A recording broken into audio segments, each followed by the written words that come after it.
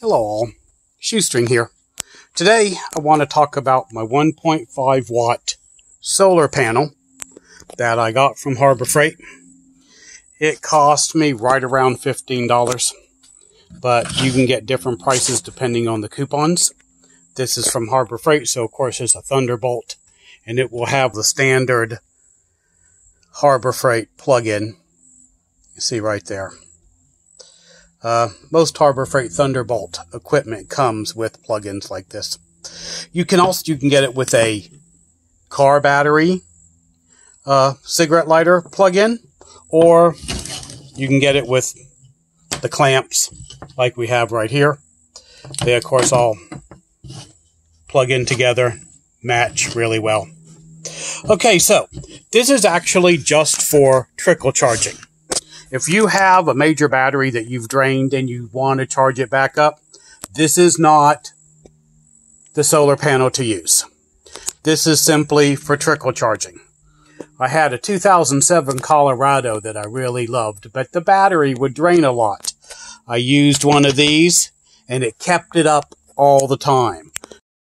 So if you have a battery that drains slowly, that for some reason is not on your regular battery bank that you can charge, you hook one of these up to it and it works nicely. But remember, it's only a 1.5 and it's not going to totally charge up a battery once you drain it. This is specifically for trickle charging, keeping batteries charged up that you don't use a lot or that has a very slow charge to it. But it's small, so it's easy to take this, set it outside in the sun, hook it up to your battery, and it stays out of the way. I normally use these clamps because I have several small batteries that don't always keep a charge, or I have several that I just want to keep ready. So I have 3 or 4 of these. They're nice little devices. I've had several questions about them because I've used these in some of my other videos. Folks wanted to see what they look like. And this is what they look like. I do recommend them. They work well. Remember, I don't get any money from Harbor Freight.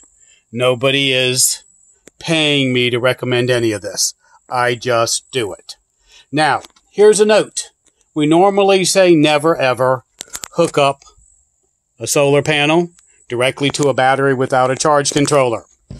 This case, you may be able to get away with it. If you read the directions, it says you should have some type of charge controller for it. So, you would take your solar panel, connect it to where it says solar panel, right? Take your clips, connect it to where it says battery, right there, and then hook those to your battery. Important thing to remember with this Thunderbolt, it is only a 1.5. I can't stress that enough. Don't buy this if you need to just charge a battery up after every use. This is for slow trickle charging. If you have any questions, put them down in the comments. Be more than happy to answer any of them. If you know anyone that may need this information, of course, feel free to share. If you like this type of video, please subscribe and like it. And Shoestring